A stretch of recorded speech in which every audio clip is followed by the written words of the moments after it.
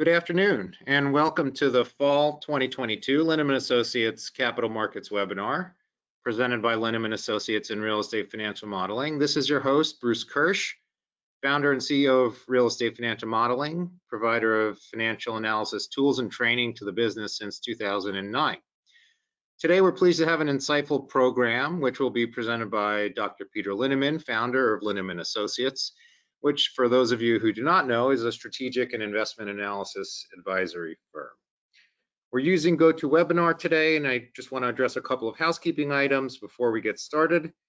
On the audio front, all of your audio is muted, meaning we cannot hear you, and that's by design, and that's going to remain the case through the webinar. If you're attending by computer, take a moment just to familiarize yourself with the control panel elements. We will be showing some slides. If you'd like to download them, you can find them in the handout section. You don't need to have them up though, because we'll be showing them. And today we have a special treat. We're going to be talking about Peter's new book and what inspired him to get involved with the book, which, Peter, you've described to me in the past that books are very painful. And so I'm curious to know what inspired you to take on this pain. And we'll have some questions at the end as usual. But Peter, over to you. Yeah, no, it's nice. I wanted to talk about this a little bit before we talk about the economy and real estate.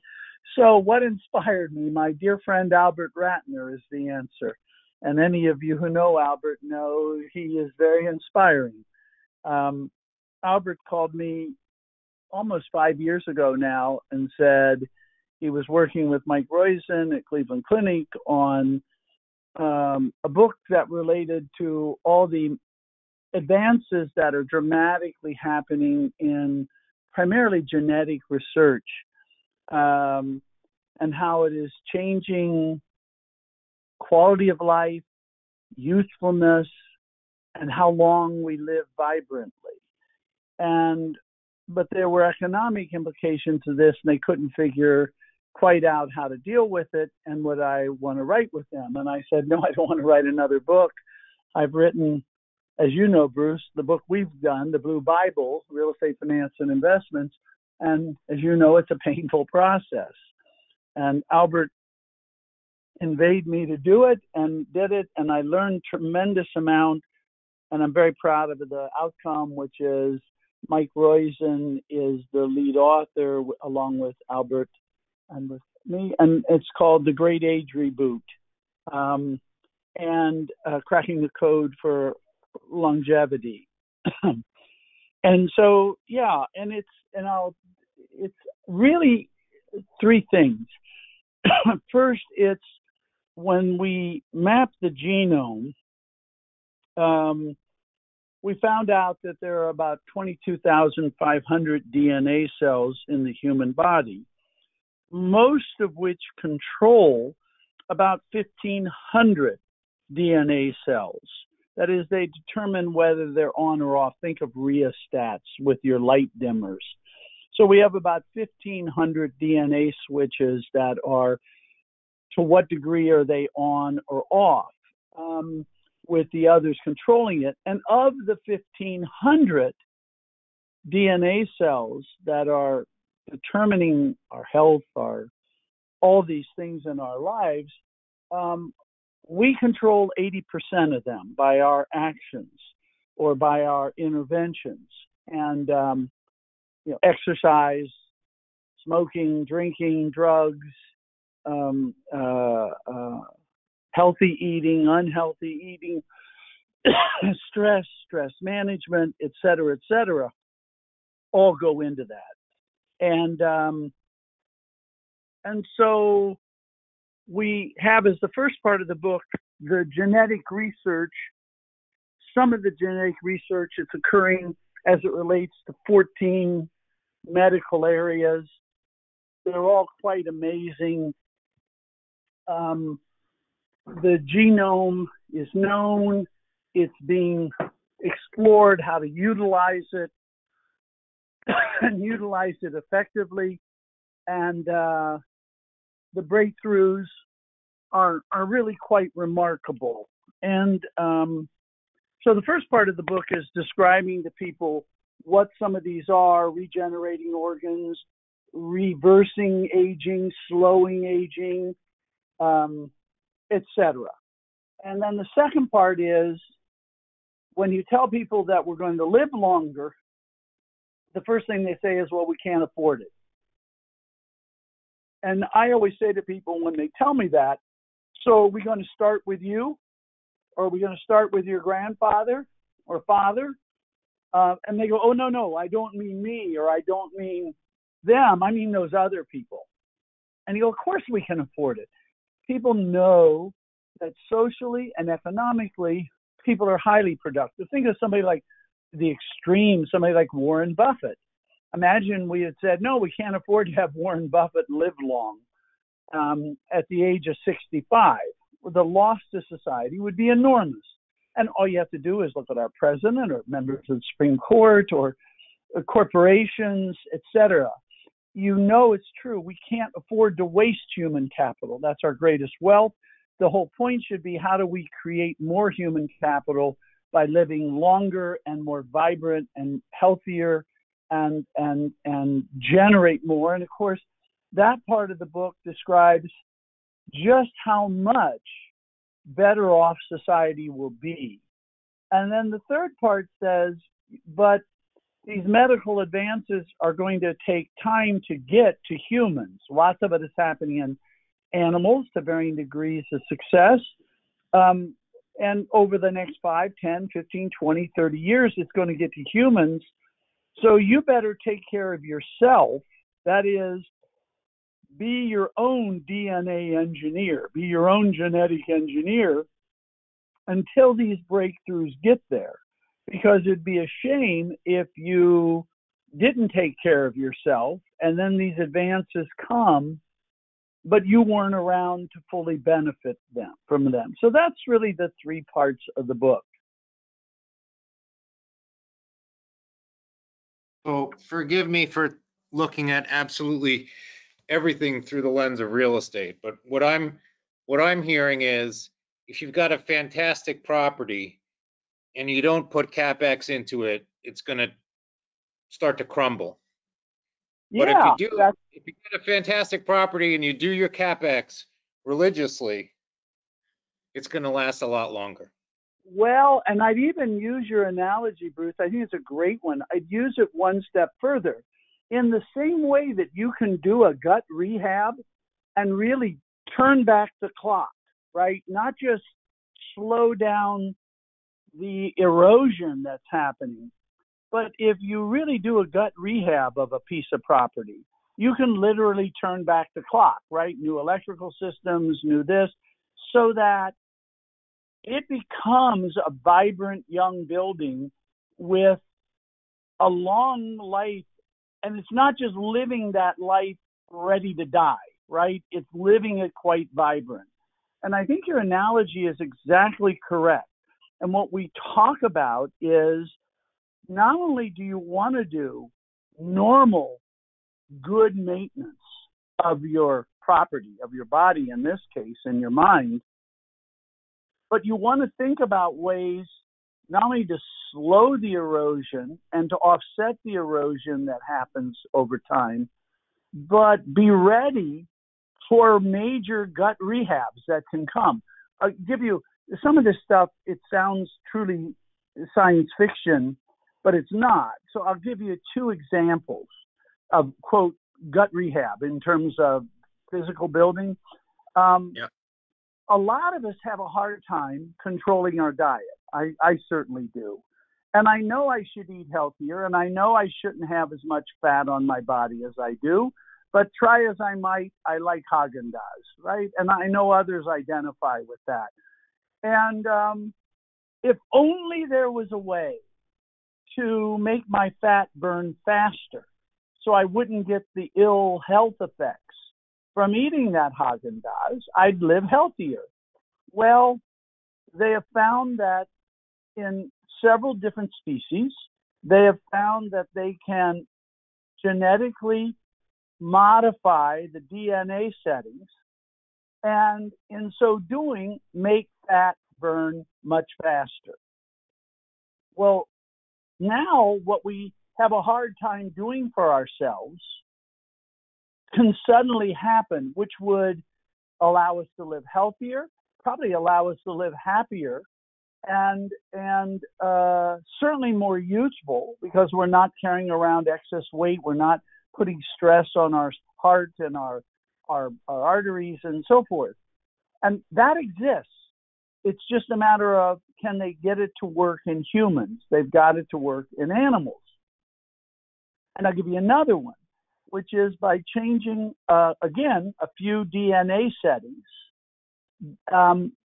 They have taken dogs that are essentially in the last year of their life, you know, that kind of mopey dog that doesn't get out much and so forth, and turned it physically back into the energy of a puppy, but not the size of a puppy and not with the memory of the puppy. It keeps its memories and its size, but because you reboot its ability to generate cells, healthy cells, you recreate the vitality, longevity, energy, youthfulness of the dog, and it lives many more years, and a couple of other species. Well, that's gut rehab in the analogy you, I think, really brilliantly brought up, Bruce. And there's a whole bunch of these. Some of these advances are slowing down the aging process. Some of them are reversing the impacts of aging. Some of them are truly turning back the clock. And all of these are quite exciting. One of the things that I found most interesting and inspiring and exciting about the book was the high level calcs that you did with respect to impact on GDP, starting with the basic example of, if everybody in the US worked just one more day a year, right? What is the ripple effect of that in terms of multiple billions of Yeah, dollars increased GDP? And then you say, well, what if everyone else worked an additional 10 years? right. And it's So and it's incredible. we've got the real numbers in the book, but here's how I let people get a grasp of it.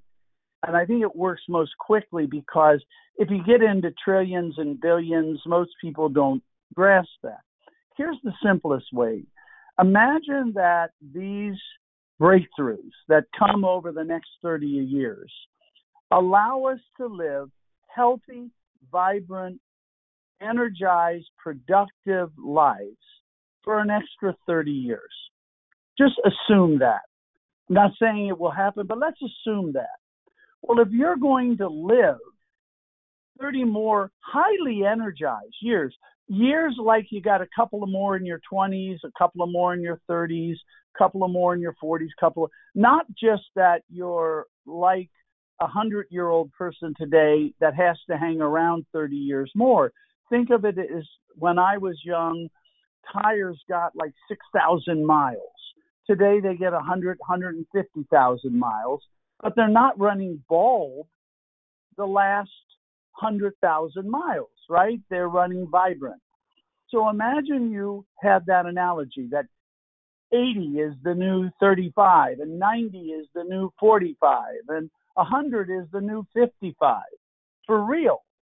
And, well, if you were going to live 30 more years, you'd certainly work one more year, maybe 2 more years, maybe 3 more. And in fact, you very likely would work 10, 15 more years, both because you would want to, and secondly, because you have to save enough to support yourself for the extra years.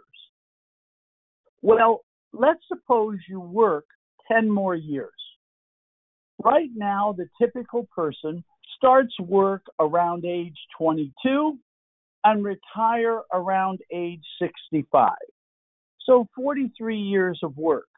If you work 10 more years, that is basically a 20% increase in your lifetime economic productivity, right? So it's stunning when you think about that everybody could easily have 20% more increase in their productivity. plus fewer sick days, plus, plus, plus. So then when you apply that to GDP, it's quite stunning. I'll give you another one of my favorites. The United States spends about 14% of GDP on lifestyle medical problems, diabetes, obesity-related things, high blood pressure, et cetera, about 14% of GDP. If by some of these breakthroughs, think about the one I was talking about, burning fat faster, but there are many others. If we could cut that number in half, right, just cut that number in half, we'd save 7% of GDP. That's like $1.5 trillion a year that we would save. $1.5 trillion. And you suddenly go, wow, if this happens, it has dramatic implications, because even if we spent $500 billion on the cure, we'd still have $1 trillion left over for all of us to spend on whatever we want to spend it on individually and as society. And that's pretty dramatic. The other thing that began to occur to us as we did the book, and we may have a follow-up that goes into more details. Think about, we were talking about burning the fat faster. If that happens, I want to own stock in Haagen-Dazs, less so in fitness studios. Because if I can magically, with DNA resets, eat as much Haagen-Dazs as I want and not have the negative effects of the calories, then it changes the mathematics. Give you another example, though, in our world. Senior housing. People tend to start moving into senior housing to varying degrees at around 78. Wow, you get some of these breakthroughs. If 80 is the new 40, it's going to be a long time until senior housing starts having people move into it. So you'd have the current generation, but then behind that would be a very delayed generation. You would have a lot more people working. That would be a lot more people producing. That would be a lot more people consuming more, longer. The population would grow dramatically. We estimate the population. Remember, the population is births minus deaths plus immigration. Even with births declining, the decline in deaths could lead to population boom way beyond anything's predicted. That means more homes are needed, more apartments are needed, more shopping areas are needed, more hotels are needed, because we anticipate between now and 2050, perhaps as many as 110 to 120 million more people in the U.S. compared to a census baseline projection of about 30 million. And that's because the death rate will decline from about 9.2 per thousand to 2.2 per thousand because people are living healthier and longer, etc. So there are all sorts of real estate and business implications of this. Yeah, it's all very fascinating. It's also I think highly practical. I was talking to someone the other day about, of all things, life insurance, and he was telling me about, well, yeah, like this is the way I ladder the policies and so on and so forth. And I said to him, I said, careful that you're not worth more dead than alive, my friend. Yeah. Yeah. Yeah. And so, yeah. from a marriage perspective or a relationship perspective, if we're working another 10 more years each, we have a lot more present value alive than we do with the policy of the same size. So at least we've got that going. And before we jump to the economy, which I suppose we should, this is fun and fascinating for me. one of the things to remember, socially, if no other way, but also physically, is if you live longer, the mistakes you make stay with you longer. And the good decisions you make also stay with you longer. And I think that's an important kind of insight. If go back 3,000 years ago and people are dying when they're 26, I made a horrible decision when I was 22, but I only have to live with the consequences for a few years. In today's world, and especially in the future world, you make a couple of really bad decisions, you're going to have to live with them a long time. You choose not to study your mathematics when you're a sophomore in high school. You got to live with that decision a long time already, and an even longer time. On the other hand, if you did, you get the benefits of it a lot longer. So I think that's, and by the way, forget the monetary part, socially, if you treat people well and you nurture friendships and relationships, which are important, you have a lot more years to enjoy them. But if you are a lonely, miserable person, you're going to be lonely and miserable a lot longer.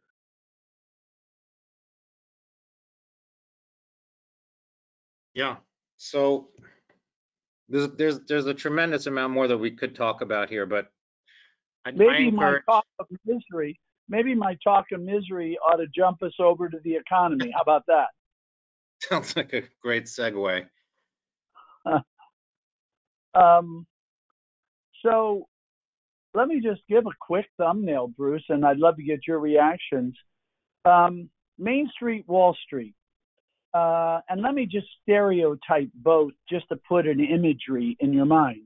Main Street, school teacher, Dubuque, Iowa, lives on her earnings. She's 44 years old. She has a retirement account. She doesn't really ever look at it because it's for when she retires a long time from now. She owns her home subject to a mortgage. She locked in the mortgage a year ago at 2% for 30 years. That's Main Street, right? Lives on their income, owns a home, and so forth. They're doing quite well. They've got jobs. We're adding jobs, about 300,000 a month. Unemployment is low. People filing for unemployment is low. Industrial output is up. Job openings are plentiful. The home value for Main Street is almost invariably higher than when they bought, and their homes are a main source of their wealth, a visible source of their wealth. And they're traveling again. They're able to go to ball games again. Travel has returned to within a whisker of where it was in 2019. So not quite, but it's almost recovered. They're pretty good in terms of their situation. Yes, they've got inflation. The airline and hotel rates are up. And that's because even though travel is only back to where it was in 2019, there's 10% fewer rooms available and 15% fewer seats on airplanes available. That is, it's about the shrinkage of supply hasn't come back. And that's true in a lot of areas. On the other hand, their wages are more or less keeping track with inflation, not perfectly, and not exactly month to month. But remember, anybody who is not keeping up with inflation is paying inflated prices to somebody else who's receiving it. So Main Street is receiving the benefits of inflation and the pain of inflation. That is, for everybody paying, there's somebody receiving. Is Main Street perfect? Of course not. They'll have a lot of problems in the education system and our politics and our this, and there's still crime, and there's no shortage of problems. But by and large, Main Street's okay. You say, well, what about the million people who would like to buy a home, but at a higher interest rate? And that a higher interest rate exists for two reasons. One, because the rate is up, and two is because the spread over Treasury is up. Look, largely what people do but that's about 1 million people looking to buy over the next year. But remember, it's like 90 million, actually more, it's like 98 million have already bought and either have no debt, or if they do, they locked it in at a low rate already. So most of the households are okay with respect to housing. 1 million see higher interest rate. What do? They pause. They wait to see if the interest rate goes down. They don't have to be in the new home until school starts, the next school year starts.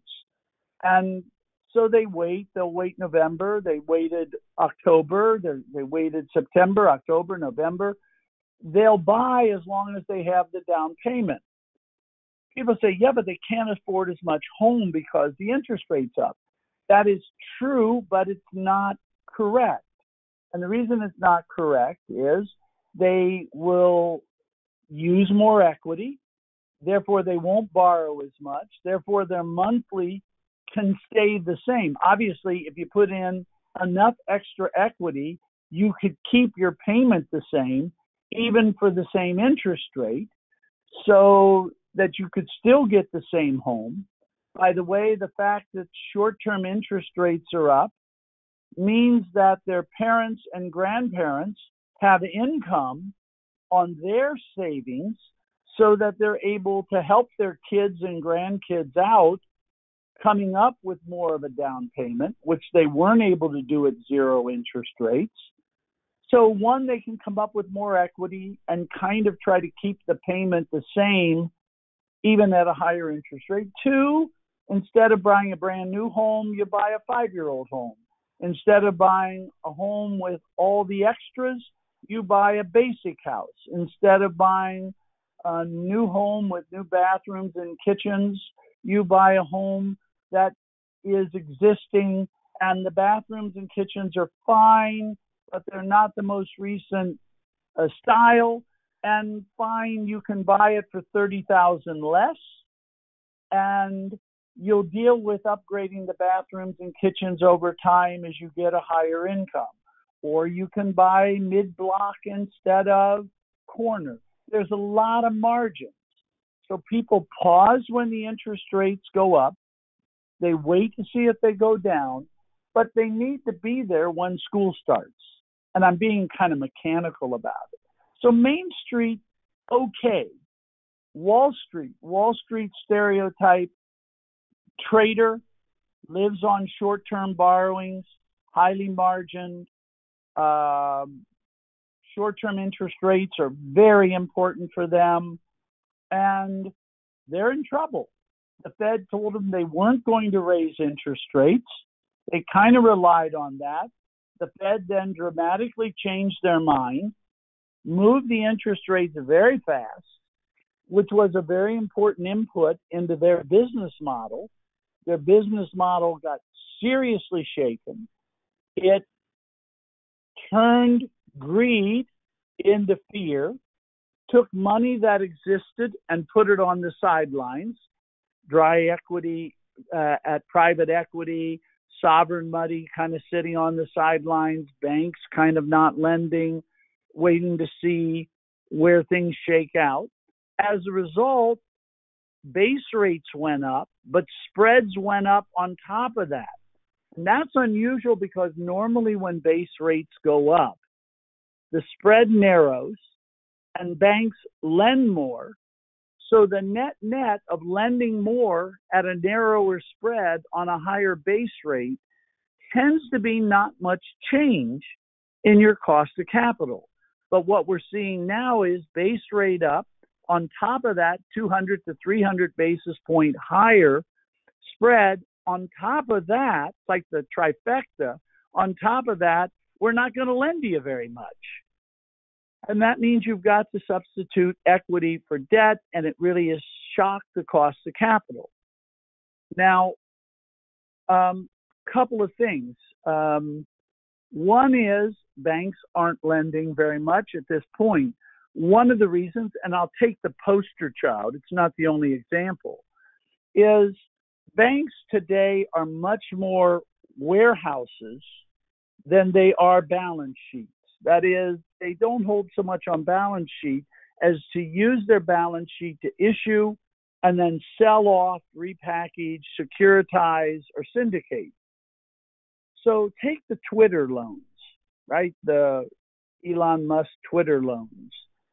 The combination of credit, what's happened to that business, and what's happened to interest rates and spreads mean that that debt is way below water. Now, the banks could sell it if they want. They could still syndicate it, but they'd take a big loss. Is the bank going to do that? Well, no, because they have plenty of regulatory capital. Unlike 20 years ago, 30 years ago, 40 years ago, they have plenty of regulatory capital, so they don't have to take that medicine. And they have money. So what would you do if your year-end bonus as a bank executive was blown out of the water if you sold off that debt this year? You're going to sit on it because you'd like to get your bonus this year rather than taking the loss. Okay, that means you haven't sold it. Since you haven't sold it, you can't recycle that money into new loans. So the market's kind of frozen that way. But what happens next year? Next year's budget at the bank, and I say this as somebody who's been on a lot of compensation committees of companies over time, next year's budget will have built into it, gee, we're going to have to take losses on our existing book. The targets for bonuses will be adjusted accordingly to taking losses on that debt. And that debt has losses because of credit, but it also has losses because the spreads widen, driving interest rates up, driving the asset values of their loans down. Once new targets are set next year that incorporate anticipated losses of selling that paper, they can sell it without endangering their bonuses. And they have enough regulatory capital so it doesn't endanger their existence as a bank. What do you think happens then next year as those are in place? You're going to see those sold off. As they're sold off, they'll start recycling that money into new loans. As that happens and banks lend again, spreads will narrow. Interestingly, as spreads narrow, rates come down, and you know that debt that they thought they were going to take a loss on, some of it they're not going to take as big a loss on because with the spread narrowed, the debt is worth more, and they're going to exceed their target bonuses.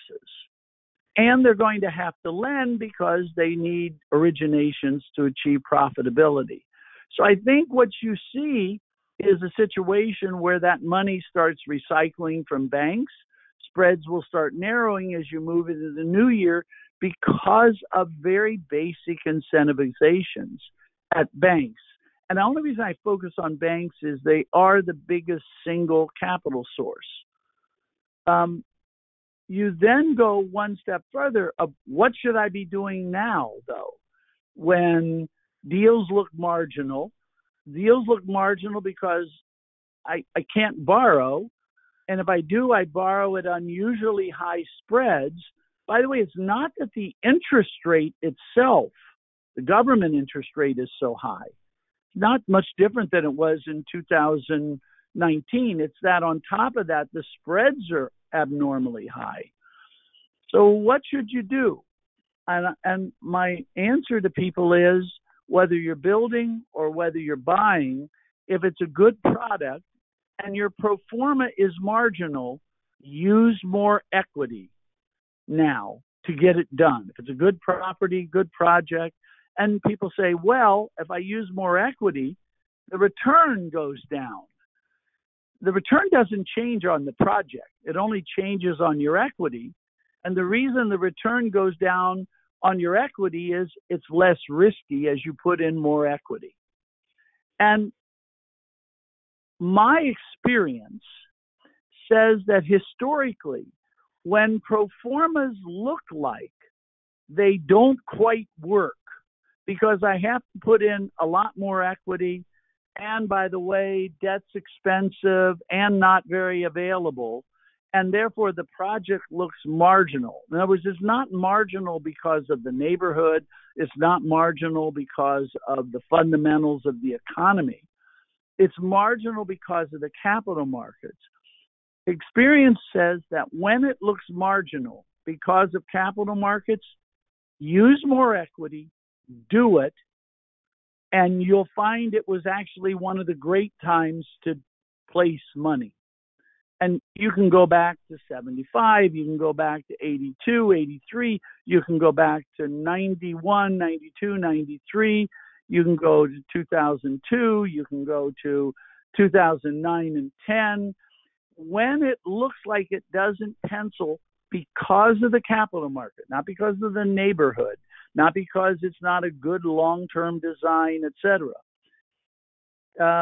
Yes, a pro forma is an investment tool, but so is understanding that there are market factors that tend to make markets work in the way that make it a great time to invest. Why is it a great time to invest? Because a whole bunch of people that do not have access to the additional equity and rely on doing it with debt will not be able to do their projects, whether that's building or buying. And that tends to make it a relatively good vintage with perfect hindsight. So my notion would be use more equity, use all equity if you have to, if you have access to it.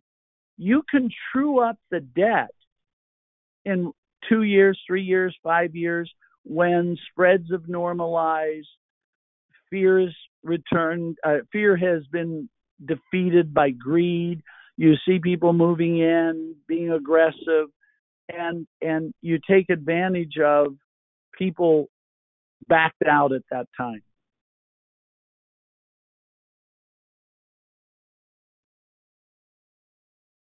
The other things that we were wondering and we were discussing is, you have this ongoing research with respect to, are interest rates a determinant of cap rates, and, where's the evidence? And you've done some great econometric analysis on that. Right now, I think people are curious to know, is that thesis gonna continue to hold true, right? Interest rates have gone up dramatically, and are we gonna take a look back and say, well, you know what, maybe we weren't right? Or do you think that the fundamental low correlation and the fundamental disconnect is going to prevail? It's a great question. I obviously don't know the answer. What I can answer pretty definitively is, for 40 years, there has not been an identifiable correlation between interest rates and cap rates. And that's because the spread, the cap rate spread, is much more volatile and much more determinative than a couple of 100 basis points movement in the base rate. And therefore, that tends to dominate. And that spread tends to be driven by how much money wants to do real estate. And I've always described the thought experiment. Imagine everybody who owns an apartment building in Tampa says, I've got to have it sold by 5 o'clock tonight. And money is trying to get out desperately. Not only do I have to get out, I've got to have it closed tonight by 5 o'clock. Cap rates are going to go up no matter what interest rates are. if that much money tries to get out. And the flip is, if you told me $1 trillion said, I've got to be in Tampa apartments tonight by 5 o'clock, I don't care what interest rates are, cap rates are going to plunge, really plunge. And it's about the weight of money. Now, those are extreme examples. We're actually in an episode. The flow of money is really about fear and greed. How much money is there, and is it fearful or is it greedy? Is it optimistic or pessimistic, if you will? We're living in an episode where we have lots of money. This is not like 1990 where the banks had no money, or it's not like 2000, early 2009 where they didn't have any money and households didn't have any money. Households have $4 trillion of cash beyond anything close to normal. You could even argue they have close to $6 trillion of cash beyond normal. Businesses have between $1 and $2 trillion beyond normal. So people have money. They're just sitting on it. Private equity, you have huge dry powder. They're sitting on it because they don't want to make a mistake. Banks have large reserves. They're not quite as large as they first appear for the reason we were talking about, which as interest rates went up and spreads widened, that their reserves are not quite worth as much as they look, but they are worth more than zero. And prior to, they've got huge reserves still. And so they have money. And therefore, what's really happened, I think, is proof of the analysis we had, which is it's not about interest rates. It's about, are people lending or not lending aggressively? And we're in a period where they're not lending aggressively. And that part of that is because of the Ukraine. Part of that is oil prices. Part of that's inflation fear. Part of it is the Fed has run a very sloppy transition from zero interest rates to normal interest rates. I like to point out that it's not where interest rates are going that is so stunning. It's how they're going there. It's like driving to the shopping center today is not in and of itself so dangerous, but if you went 3 times the speed limit, you ran stop signs, you went late, you ran the wrong way down a one-way street, suddenly the way you're getting there becomes very dangerous and could hurt the economy and do some damage. But by and large, there's plenty of money.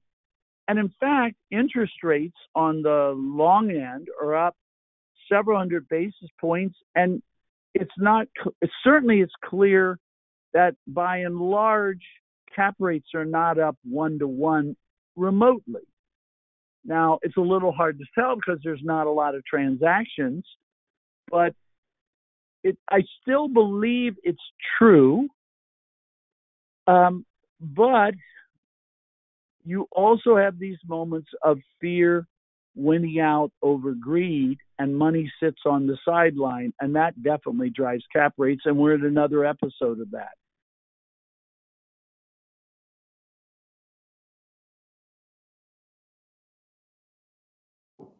On the topic of, is this a moment to be taking pause? We're getting questions in from the participants, and just a reminder that folks can continue to send them in.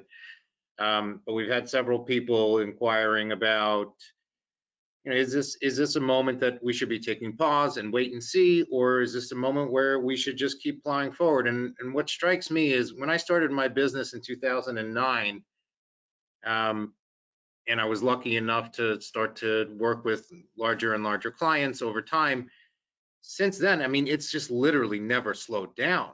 And if you're doing big projects and you have big investment theses and you have these long-term investment horizons, it's almost never time to just pause, because you're really looking at the big movements, and big projects take a long time, and you can't break momentum. Yeah, so I think there's that, and I would say it's even a little more than that. Real estate is about the long term. And my friend and colleague Jeremy Siegel has written Stocks for the Long Term. I don't know what edition he's on. It's an amazing book. Get the most recent edition. And what Jeremy finds is that if you buy stocks, that is equity claims on the economy, if you will, over the long term, you'll do quite well. Even if you bought at the peak, even if you sold at the bottom, as long as you hold it long term. And I'm oversimplifying Jeremy's results, but that sort of is, if you hold for the long term, if you admit you don't know when the top is, if you admit you don't know when the bottom is, and you just say, I want to invest, I'm in the business, then you should always be in. And sometimes you'll have been a bit toppy, and sometimes you'll have gotten out a bit at the bottom, but you'll do just fine. And we did, in Linneman Letter, we've published several times, similar research relating to different real estate, no leveraged and modestly leveraged real estate. And we found the exact same result. Not surprisingly, but we found the exact same result. The only way you really get in trouble is if you over-lever. And good things happen in the long run, but you weren't around to see the long run because you over-levered and got squeezed out. And I think the reason, it's interesting, Jeremy doesn't really go into the reason. And I think the real estate shows the reason. The reason is, okay, I go in at the top. I didn't know it was the top. I went in at the top, whether I was building or buying. I went in at the top. And then we had a couple of down years. And then supply shuts down. And then demand comes back. And after about 4 years, my income is back to where I thought it was going to be in the fourth year. It just took a really nasty big down, big up, and then I'm back on target. And that's because supply adjusts and demand returns. And that is sort of self-correcting. And might you do a little worse if you come in at the peak? Yeah, we found very slightly you do worse if you came in at the peak. And the real point to your question, Bruce, is you don't know. You may have an opinion, but you don't know this is the top. You don't know this is the bottom. And just be in. And when debt's expensive, use more equity. And when debt's cheap, use more debt. But be in. And try to be in good real estate, creating value, kind of all the way through. Very Jeremy Siegel-like in the sense of stocks for the long run, I think is the right way to proceed with real estate too.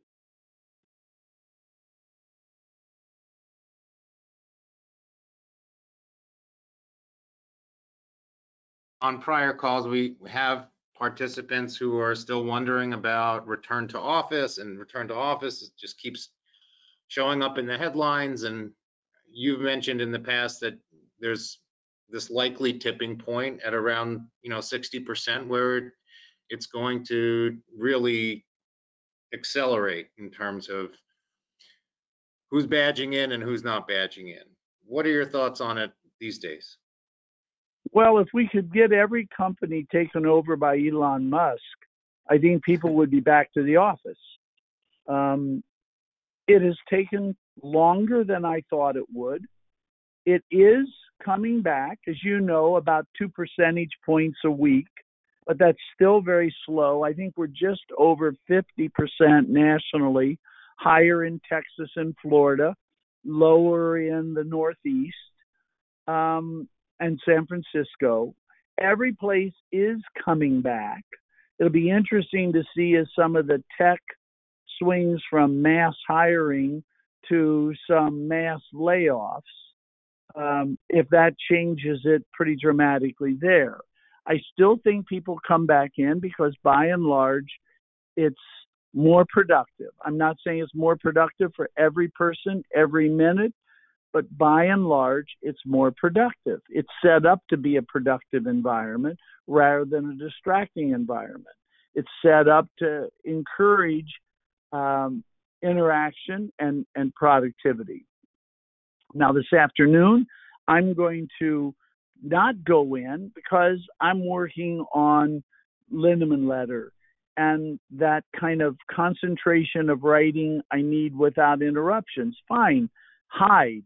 But that's not typical. That's not the normal person doing that. I still think people come back. If you look, England, I think London is back something like 89%. Paris is also around that. The major German markets are also back around 85 to 90%. The Tokyo, I think, is something around 95%. Tel Aviv in the low 90s. Mexico City, I think, is around 90%, which is to say, in most places, people are back much more than are we. And I was asked the other day why I thought that was, and I hadn't really thought about it. And then as I thought about it, I said, it's more about, I had siblings, and occasionally I had to babysit younger siblings. And you had the "you're not the boss of me" argument among the children. You know, you're not the boss of me. And I think we're having a "you're not the boss of me" moment between employees, particularly younger employees, between employees and employers. And most employers have been very slow to say, yes, I am. For whatever reason, they've been very slow. And contrast that with Tokyo. In Tokyo, every employee and every employer knows I am the boss of you in the way I'm saying. So there's not a discussion. Our society culturally, probably for the last 20 years, has been a much more, I know it's stereotypical, everybody wins a trophy, you're the best, you're in charge, you're special, you're, the most needed ever. And so those younger workers are basically saying, you're not the boss of me. And you're seeing Jamie Dimon saying, yes, I am, and Goldman Sachs saying, yes, I am, and Twitter and Tesla saying, yes, I am, and there are others. And I just think at the end of the day, I believe in both golden rules. The one golden rule is do unto others as you would have them do unto you, and the other golden rule is them with the gold make the rules. And I think Jamie Dimon and Elon Musk are showing or trying to implement that golden rule, and I think they'll ultimately win. Yeah, and I think that it's important to remember they're not doing that to make your life miserable. They're doing it because in their minds, it's clear as day that the company is going to perform better if people are together in the same space. Making your life miserable is just an added benefit for them. Yeah, I think you really hit it. It's not, that's a great point. It's not like I'm trying to punish you. I'm actually trying to help you. I take what I assume Musk is trying to do at Twitter, which is turn the company around, make it a much more vibrant and productive and so forth. I have no idea how to do that, but he wants them there because he thinks it's necessary to recreate the company. And you can't recreate the company when everybody is in their couch.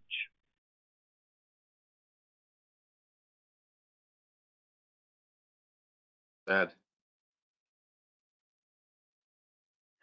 And in fact, Bruce, I wrote, I think an edition or so ago in Linneman letter, intuitively, I think it's probably tech companies that need to get back more than any other company.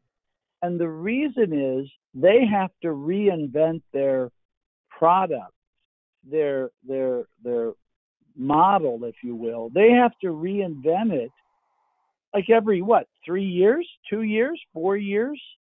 Whereas a lot of other firms, you have to curate your business, you have to curate your model, you have to upgrade it, but you don't have to do it every couple of years.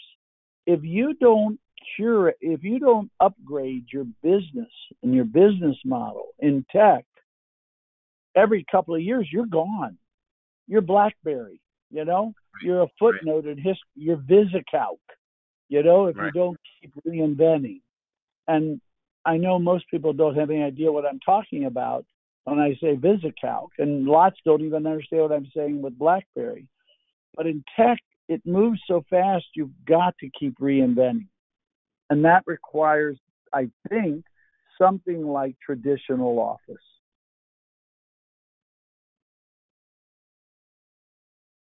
And we're coming up to the hour here, so I just wanted to say, thank you for this today. We definitely appreciate you giving us a peek into the book that you have out now with Dr. Mike Roizen and Al Ratner. I think it's something that people are going to look back on and say, wow, that was very prescient. And as far as we have a tremendous number of other questions that came in. As usual, we're not going to be able to get to them all, but I do want to let Linneman Letter subscribers know that there is a new feature coming where you should look out for an email from Linneman Letter. Subscribers will be able to, on a monthly basis, send in questions to Peter, and Peter will synthesize a pre-recorded audio message back, similar to those economic updates that you did during COVID, which I know people valued very, very highly and gave a lot of people comfort and helped people make sense of things. So Linneman Letter subscribers, keep an eye out for that. And we wish everyone a terrific and safe holiday season, and we will see you in the new year. Thank you, Bruce, and happy holiday to all. Thank you. Take care.